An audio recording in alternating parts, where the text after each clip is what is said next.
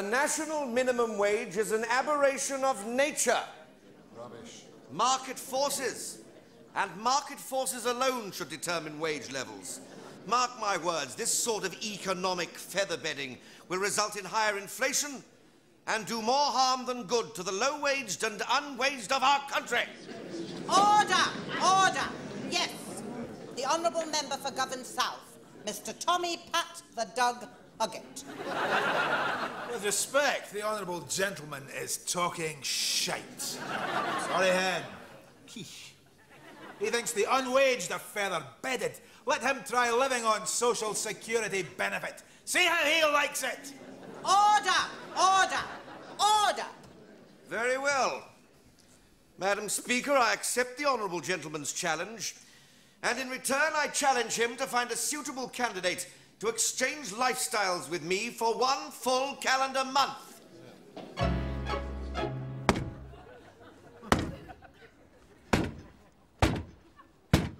Dear Ella, I am rooked. As I write, the phone has been cut off, the gas has been cut off. Thankfully, the electric... I am up to high jaw with worry.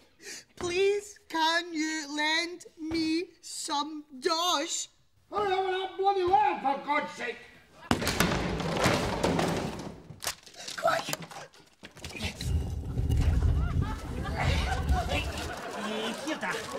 About bloody time! Hey, Santa, can I have a chain set and a rocking horse, please? And there was me, I had you doing for an inflatable woman, but you've already got one, haven't you? If I was to keep a civil tongue in your head, Santa, you're in a fairly vulnerable position. Rob, quick! The door's coming in! Hit the slate!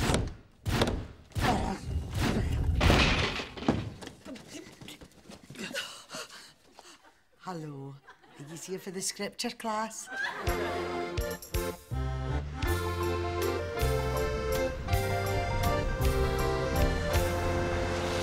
Of course. We'll need to make sure that big laddie-dad Tory bastard doesn't get off lightly. We've the image of Govan to consider. That's why our choice of candidate is paramount. We need to find a scumball who's media-friendly. Honest, hard-working. Who embodies the noble virtues of the glorious working class. Correct. Nah. Let's just find some nutter to shite in his Chesterfields. What was that?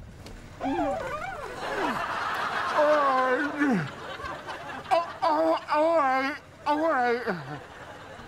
do you think? Think he'd do it? Do it? Look at him. For 10 pence and a toffee apple, he'd eat his own young.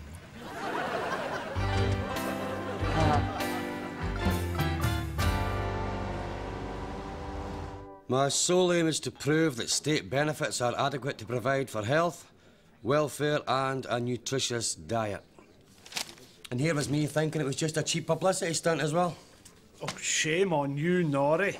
Yes, I remember I once cherished certain political dreams myself. 3 in a bed romps with Edwina Curry and her daughter. The very dream. Edwina Curry's got a face like a horse. I know, but there's something about a bird with a feed bag on. You know what I'm saying? Well, Wellthorpe should be looking in here soon. His agent said he'd be doing a Meet the People tour about now. I was wondering what our attitude should be if he tries to pally up with us. Well, I think we should be fair-minded about it. If he buys us drink, we'll lick his ass. If he doesn't, we'll shag and eat him. Agreed? Agreed. Agreed. Good afternoon, everyone. Tony Wellthorpe. Can I buy you all a drink?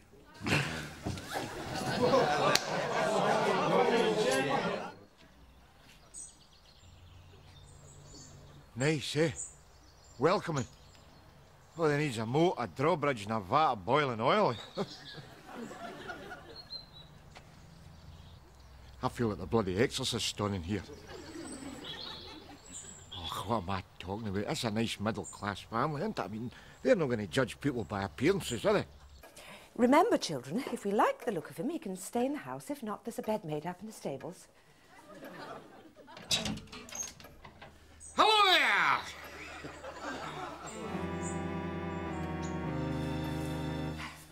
hope you'll be comfortable here, Mr. Nesbitt. Oh, don't you worry about me. Just take me out for a canter round about 6. Then I usually nick down the blacksmith's about 10 o'clock to get re-hoofed, you know. Re-hoofed? It's a wee joke. I'm making light of a potentially awkward situation. It's called social etiquette, you know. I see. Sorry. I don't know why the hell I bothered. I should have just shit in the living room carpet when I arrived and put them at their ease, you know.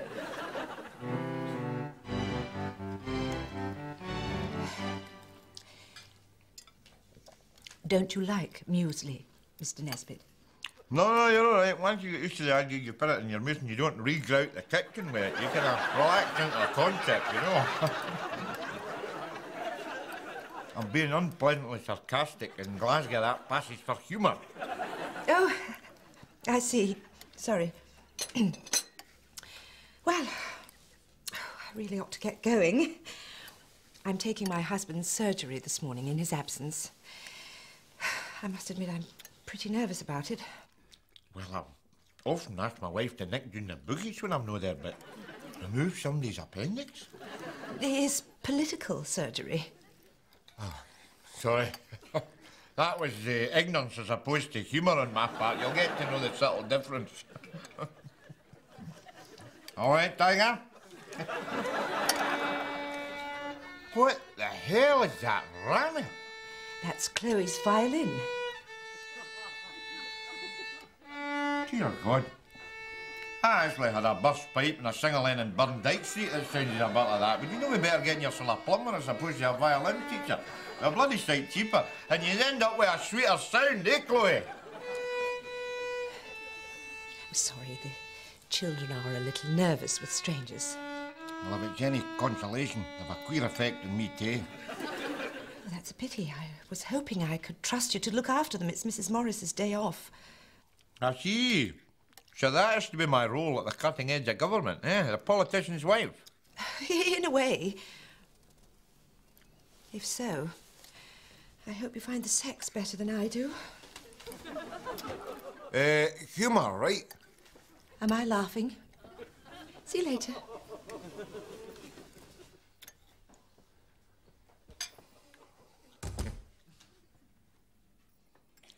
Well, are we just going to sit here gawping at each other? Are we going to indulge in the miracle of speech, eh? Tell you what, you want a sweetie? Eh? Where is she? I've got some lucky bag. Look. Mega boy and mega girl. What do you say, eh? Eh? All right, you've convinced me. You're the Chucky twins. Use yourself.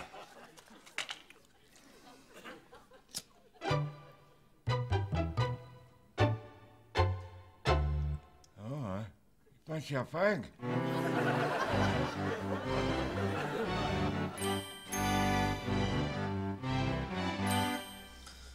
Your father know you smoke?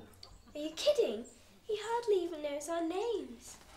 Can I ask you a question, please? Sure. Are you proper scum, or are you just working class? Toby! No, you're all right, you're all right. No, I am, in actual fact, authentic scum. You can tell that by my aftershave. Impetigo by Chanel. Why do you ask? Is it just because you're a stuck-up wee middle-class bastard? No, he's the reverse. He won't speak to anyone who's not working class. It's his oasis complex. That's not true. I admire Nick Leeson. He embezzled £6 million. Nick Leeson? In the name of God, what happened to your innocence? When I was your age, I used to admire simple souls like cowboys, you know. People that went about wiping out Indians and hanging people for... On second thoughts, just stick with Nick Leeson. Why shatter their youthful idealism, you know?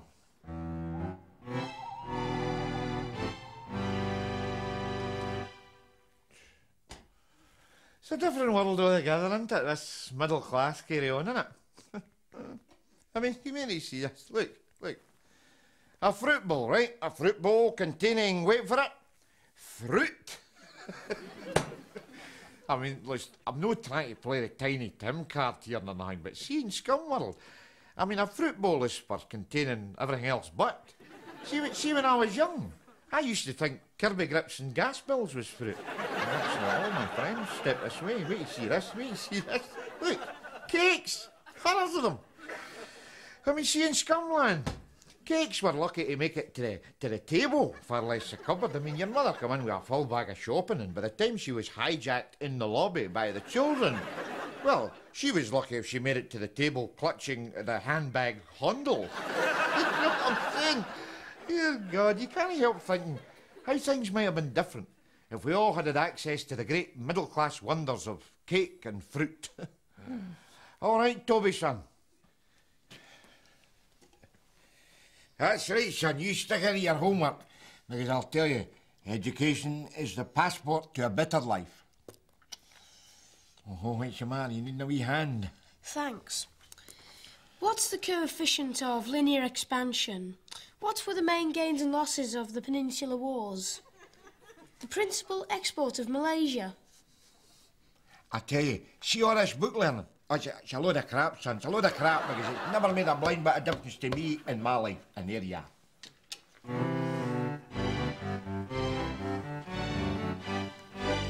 I could have sworn I had a dick before I come down here. A wounded fawn in the abattoir of life. This will be mere my level.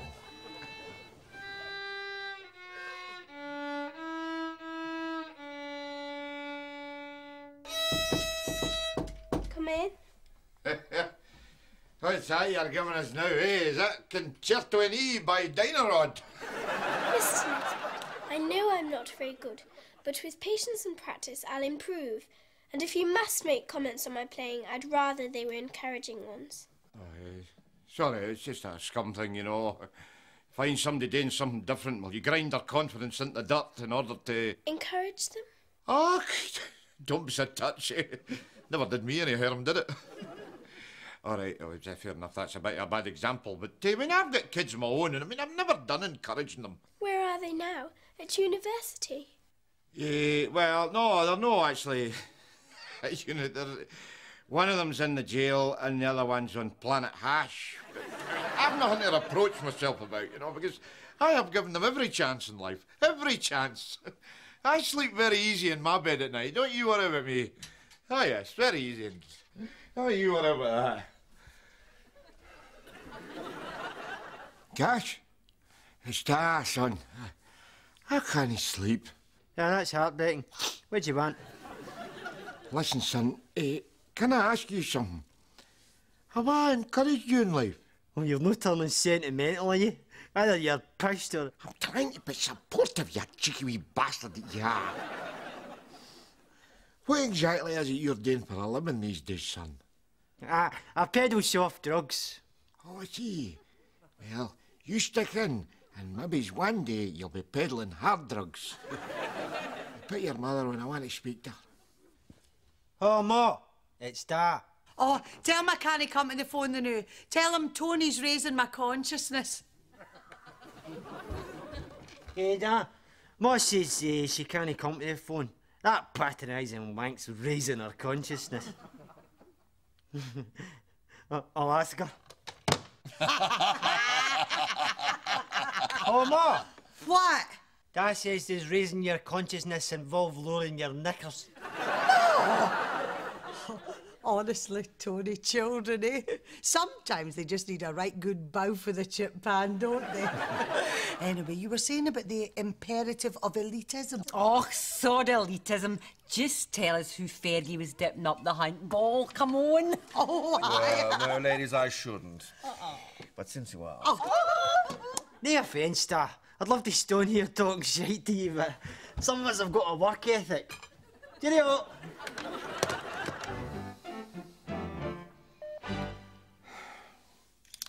Can't live without me, eh?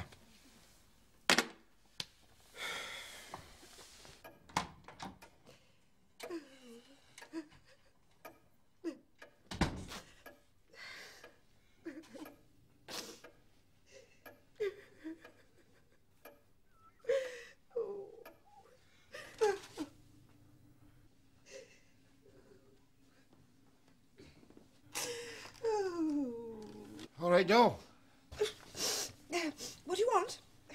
Well, a T-registered Volvo and 50k a year when they go amiss, but in the absence of that, I wouldn't mind a wee glass of your Vimto.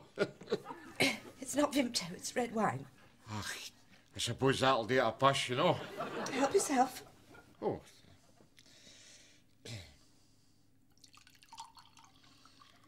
What's that you're reading?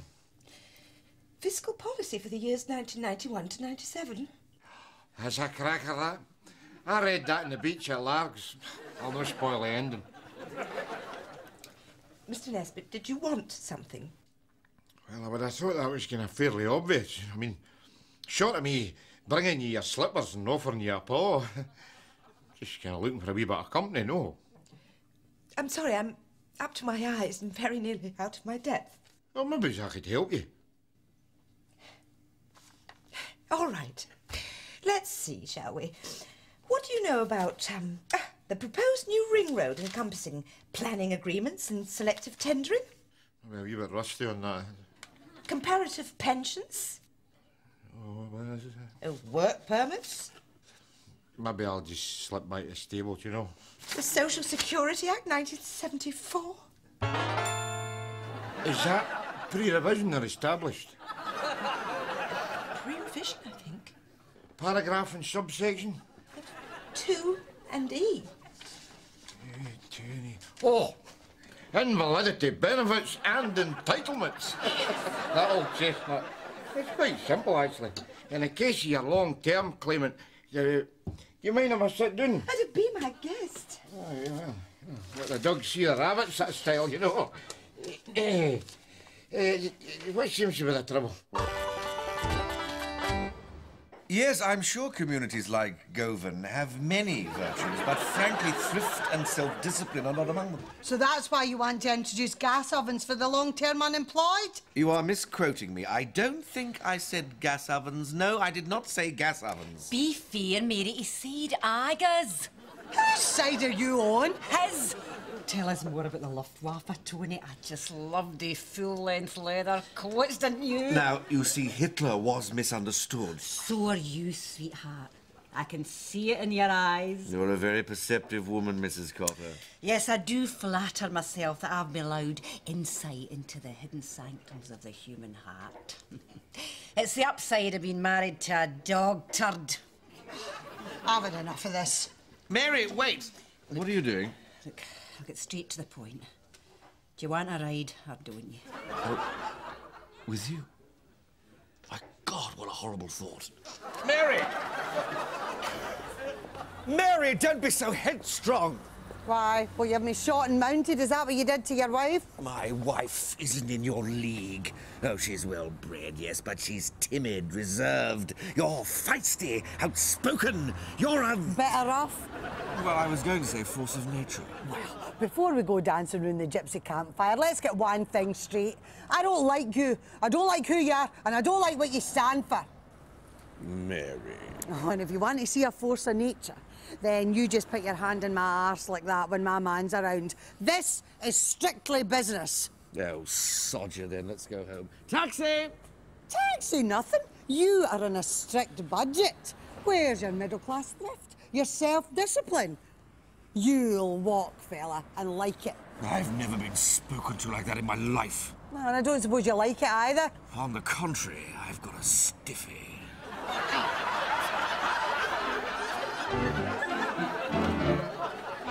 Are you sure you're doing the right thing?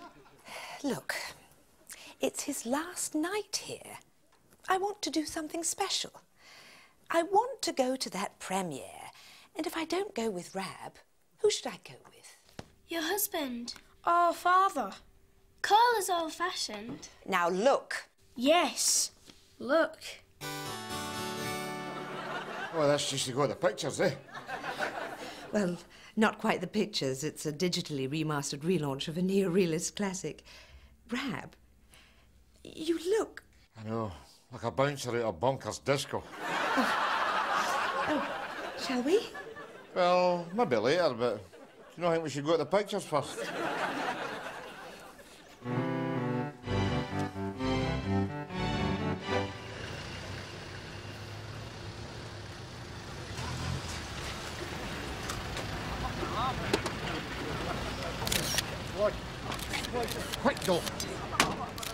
seen a fan bag. What is it?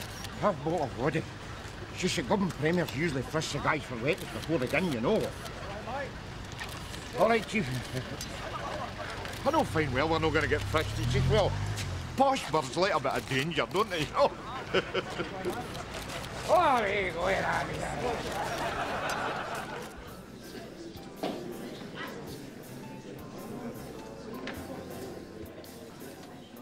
Tell you what, this Disney half bring back some memories. Memories? Have you been to a premiere before? No, but I've been in many a line up Naughty Street, Nick. Just letting you know, but I need to phone my solicitor. Here comes a charity patron. Jenny, my dear, how are the family? Very well, thank you, Rafe. Can I introduce... Lord Lard of Gyro Valley. Do I know your people? Depends. Do you do prison visits?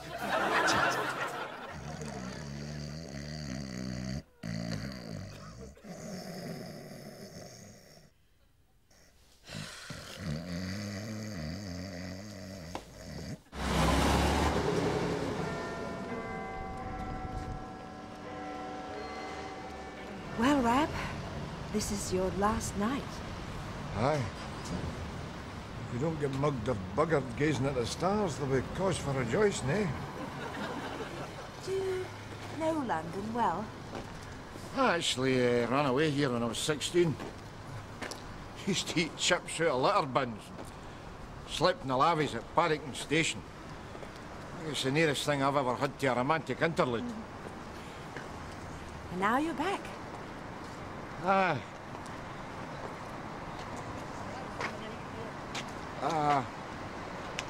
I meant to say, like your get-up. Thanks. The dress is Donna Karen, the shoes are Patrick Cox. Nice that me lend you their cast-offs, eh? Never mind, I'm wearing your man's suit. They're designer labels. I know that. Just... I suppose trying to hide my embarrassment at being... Happy? When you go as far as that. Try. Well, I don't know if I should. I mean, I'm on the verge of making an arse of myself here. I mean, after all, you're another man's wife. I'm another woman's husband. Let's forget about labels. In my experience, happiness isn't an ongoing situation. It's just a jumble of odd moments scattered down the years. So, are we having a moment here? It's up to you.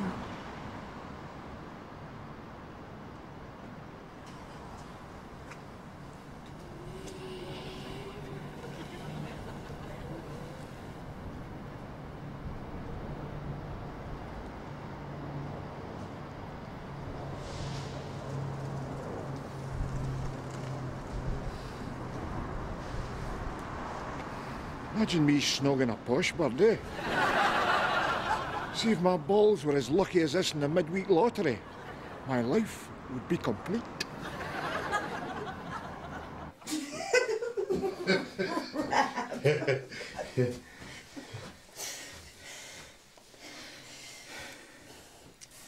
Good night. Right.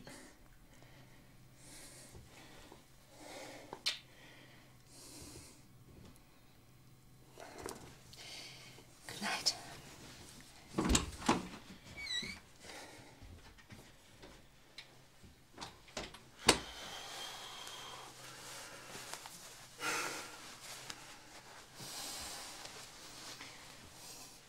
See when you get right, don't you?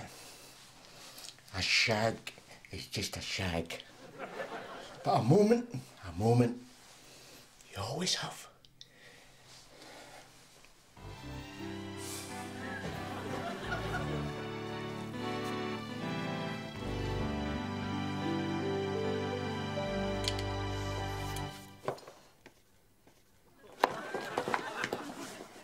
What are you two doing in here? Guess. Didn't trust me, eh? He's a nice enough man, but in the end, he isn't one of us, is he? No. How could you? For my own wife to behave so irresponsibly and with that piece of vermin. Do you realise how much this has harmed me? I'm having to call in favours to exercise some damage limitation. Just you wait till I get home, I'll... Don't worry about it, Tony. Times like these, we need to put party differences aside. Is there anything you can do? He's scum, isn't he? He'll be screwing the social, blagging gas meres. I'll ask around. We're bound to get him on something. My villa on the Algarve's particularly welcoming this time of year. Noblesse oblige. It's the British way, Tony. You ready? Oh, it's getting more and more stressful being an executive nowadays, isn't it? I need to be relieved 3 or 4 times a day now. Oh.